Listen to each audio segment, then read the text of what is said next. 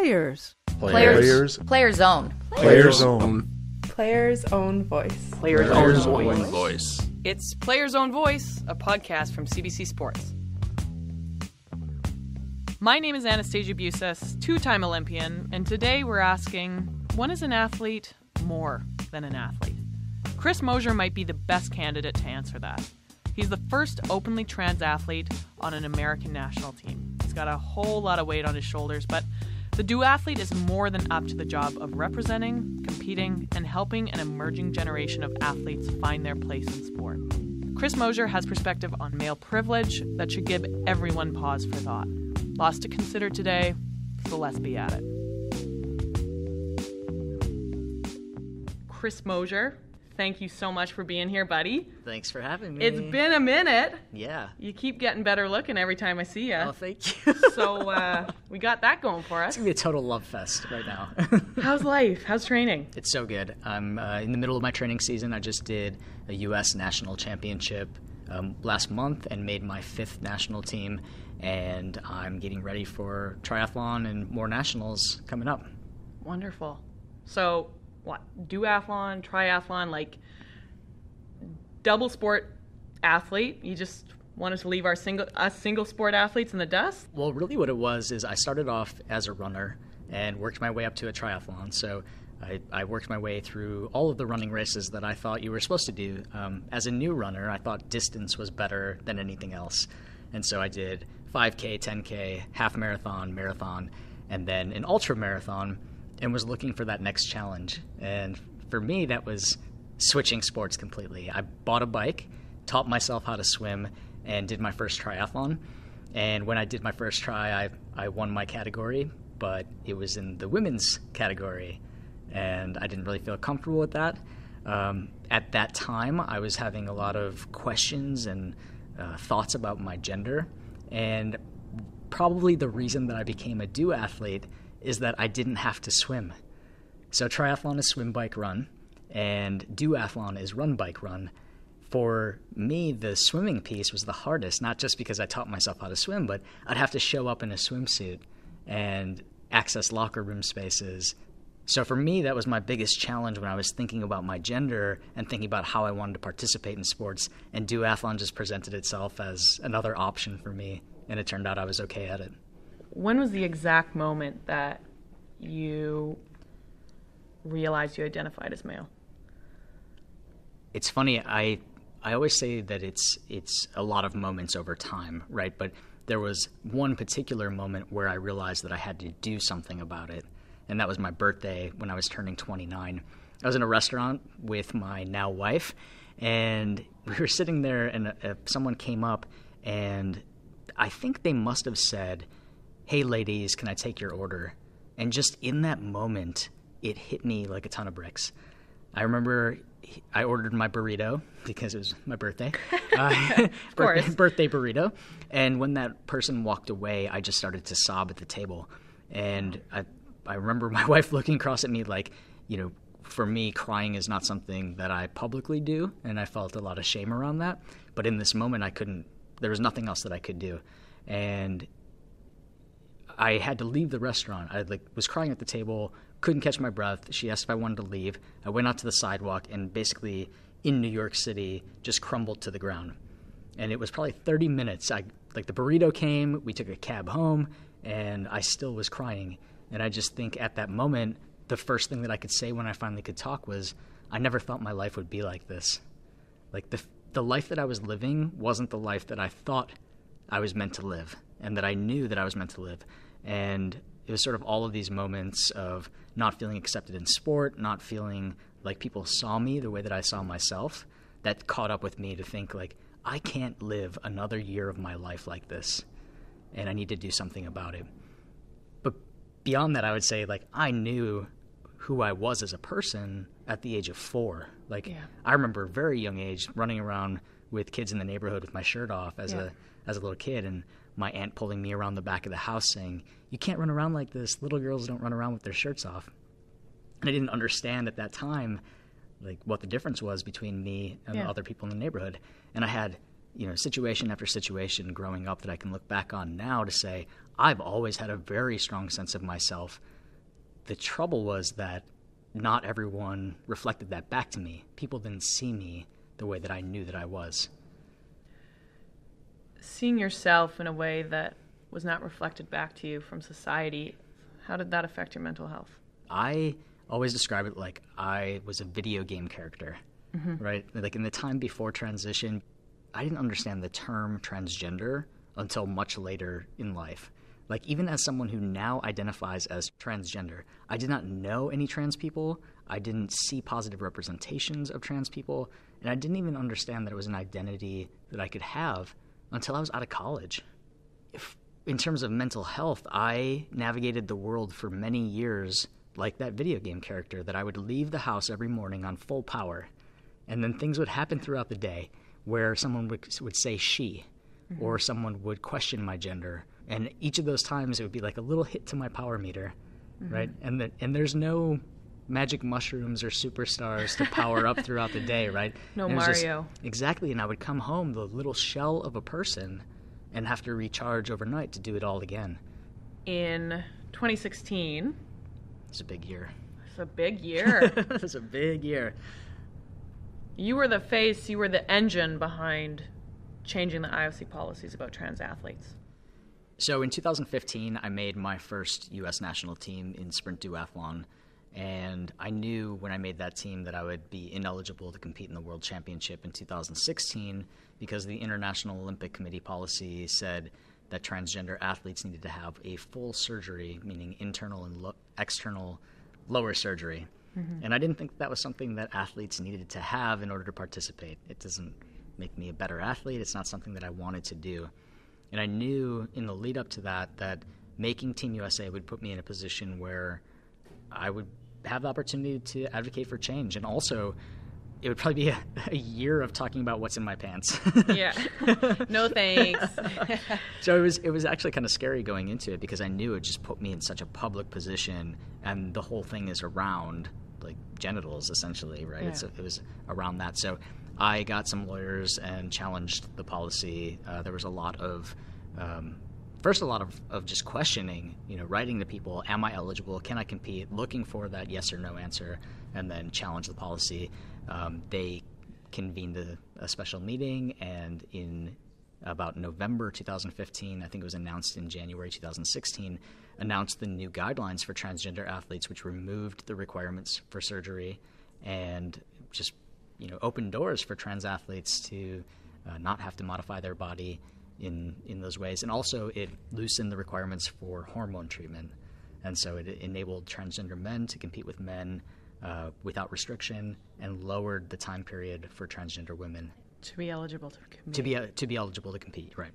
How do you approach explaining hormone therapy and water restrictions to people that are and I mean, I say this not slighting, but ignorant to what it means to be a trans athlete? Yeah, so I just, explain my situation. First of all is that I'm a transgender man. I was assigned female at birth. I take testosterone, and with that I get a therapeutic use exemption form where I have to fill out doctor's paperwork and document all of my testosterone shots and amounts of use, and make sure that I'm within what they say is quote-unquote typical male range. Mm-hmm. So I'm constantly being monitored, and I have to renew that every year to make sure that I can compete with men. And it's an interesting process. It was a little bit of a challenge initially to get through that, and I think I've got it down now. And I understand why they do it.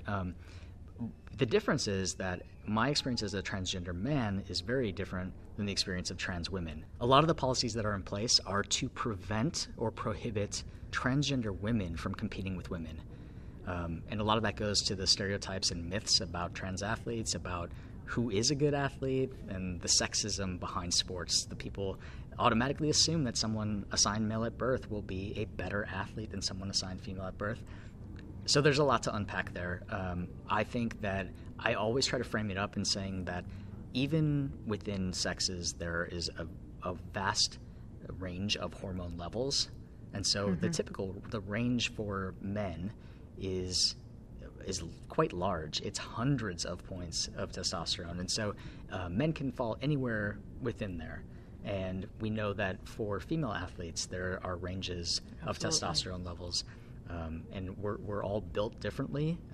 We all come beyond testosterone, which is the single kind of hormone that they use to determine eligibility. Beyond that, we all have different advantages as people, right? So some of us are tall, some of us have a more fast twitch muscle fibers, and I think when we're thinking about competitive advantage, we need to understand that it doesn't just boil down to hormone levels. When I was competing, I remember we would have to do blood work, and it was just insane how, just the wide variety of where your testosterone would fall. Yeah, and they say even for elite athletes, like for your Olympians, that there's a crossover range between women and men. Yeah. And so there's definitely, women who are on the higher end and men who are on the lower end, and particularly when you are training so much, that can throw off your hormone levels greatly. Yeah. So, how many times do you have to pee in a cup, bud? Well, fortunately, not a lot, and it's because I'm not in the Olympic pipeline, because duathlon is not an Olympic sport. How has the athletic community supported you, received you? It's been awesome, I really have to say, and a big part of this, I have to say, is my male privilege, and I don't say that lightly. I say that in a way that needs to be discussed, to say I transitioned from being a masculine-presenting woman who was in a relationship with a woman to being perceived as a straight white man. And it certainly plays out in and outside of sports. That, essentially, as I mentioned, people have thoughts about who is a good athlete. And people preference a certain type of athlete in terms of masculinity. And they also assume that anyone assigned male at birth will be better than someone assigned female at birth. So as a transgender man, I am not at all perceived to be a threat. And I think that was when I first came out, people said, "Oh, you want to compete against men? Okay, buddy, good luck. No problem. Yeah. You're going to be a middle-of-the-pack guy." Yeah. And for me, that never sat well. And, even when I won my first race overall as male, and the second place competitor came up to me and, great sportsmanship. And when they later found out that I was trans, because they friended me on Facebook, I got a message that said, "Congrats, I think that's awesome. I'm, proud of what you're doing." And I just, it was kind of shocking along the way that I have situation after situation like that. And there have been, have been slurs and comments and things like that. But really, overall, big picture, I expect that those things will happen, sadly. But the support that I've received in the athletic community has been incredible. Where do you identify on the LGBTQ spectrum? I identify as a trans man, and I identify as queer. What does queer mean? I mean, I'm 12 out of 10 gay. Yeah. But what does queer mean to you?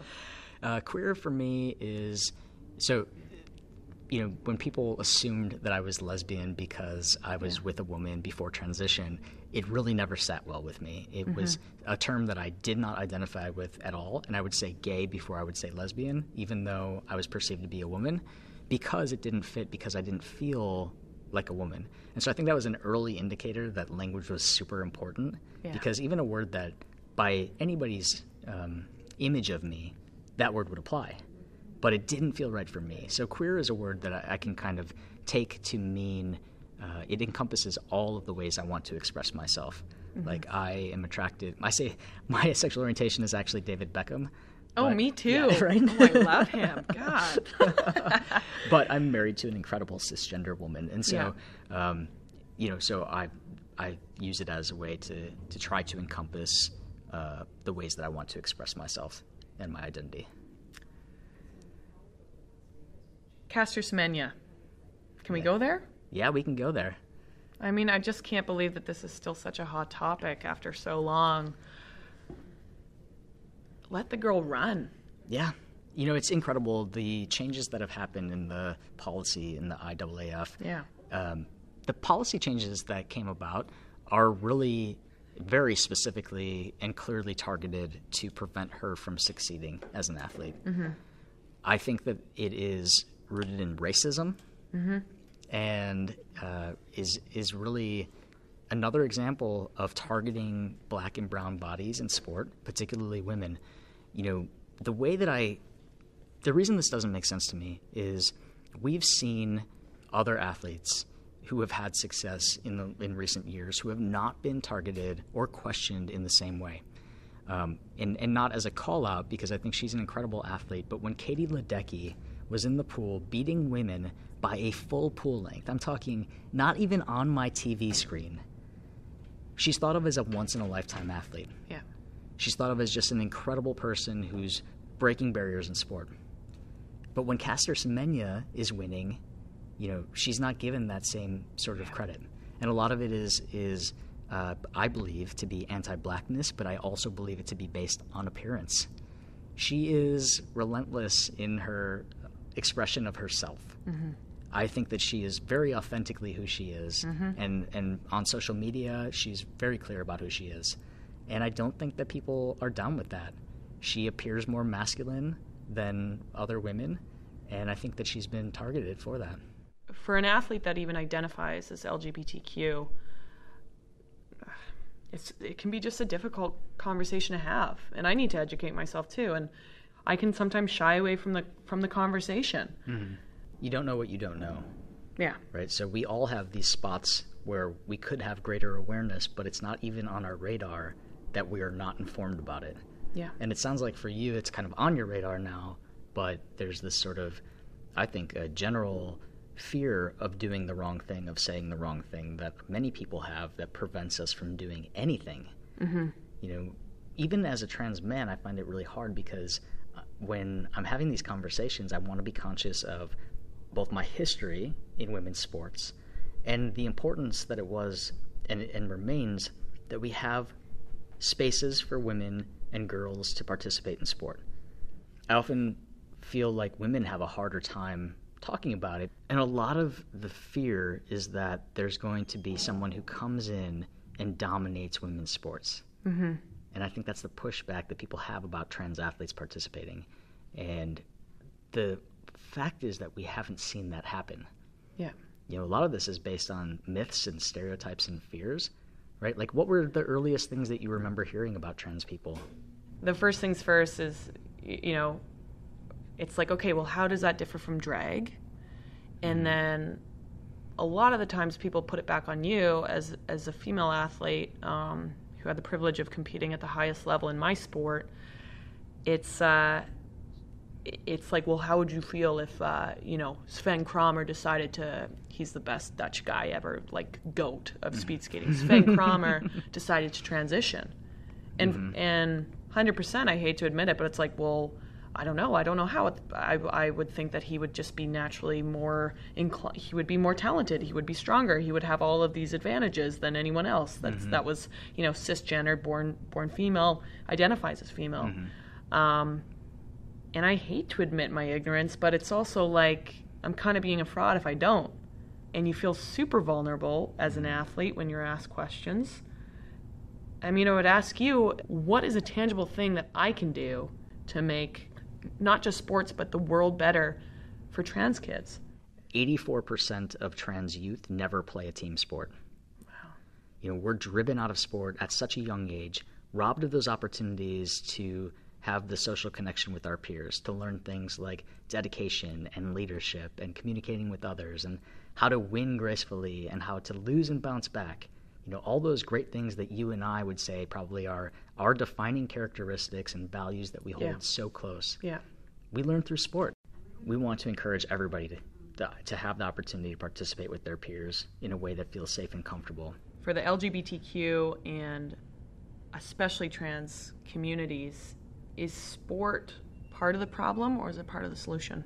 I think it's both, just because of the nature of our problem being society as a whole, right, is not accepting and fully inclusive. And that's regardless of where you're at in the world. Certainly in some places it's much worse. It can be death penalty. It can literally be a matter of life and death to express your identity. People can rally around sports like nothing else, right? Like I always say, I might dislike my neighbor down the hall because they listen to music late at night, and the hallway always stinks like garbage.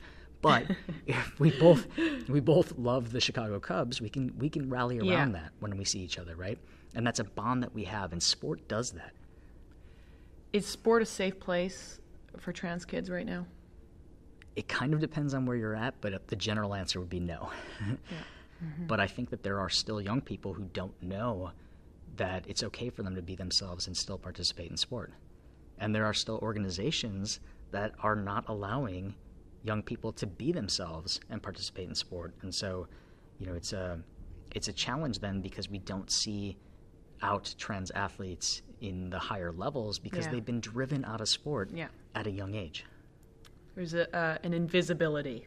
Absolutely. That's blanketing everything. I don't think that I ever thought when I was younger that I would live to be 30 years old, right? I thought 25 might have even been a stretch for me. Every single year has been better than the last, and I'm so happy. You love yourself. Yeah, and it's cool for like the first time that I think I was a really confident kid, and something happened where that got shook out of me. Yeah. And that was late junior high school, when probably around puberty time, right? When people started to not see me as the way I saw myself, when I started to realize that my path wasn't straight, a direct path to the six-pack and flat chest that I thought that I would always have. You have it now, buddy. Yeah. Well, I've seen you on Instagram. It took me a little while to get there, but, I think there was that time in between where I lost a lot of confidence in myself, and I lost my sort of radiance, and I feel like I've really gotten that back. Like, I feel like now I have a joy for life and a passion for what I do in a way that I hope is infectious to other people. Chris Mosier, thank you so much, buddy, for taking the time. It's been a minute. Once again, I'm gonna end this interview by saying you get better looking every time I see you. Thank you so much for having me. Rico Suave around here. People can follow me online at the Chris Mosier for I don't know, pictures of Rico Suave and of his six-pack, because he's got one. But also in doing the work that I'm doing, one of the coolest things that has happened for me is having the opportunity through social media to speak with people who are either struggling or have positive experiences of being out in the community. And so I feel like my role here is just to make it easier for the next athlete who comes after me. So that's what I want to do. Thank you. That was Chris Mosier, recorded deep inside the Rogers Centre, the stadium formerly known as the Sky Dome, here in darkest Toronto. Players' Own Voice podcast is a CBC Sports production. Ken Wolfe is the executive. David Giddens is the producer. Email your comments to us at playersownvoicepodcast@cbc.ca. Social media, #CBCPOV podcast. I'm Anastasia on Insta and all that jazz. Thanks for listening.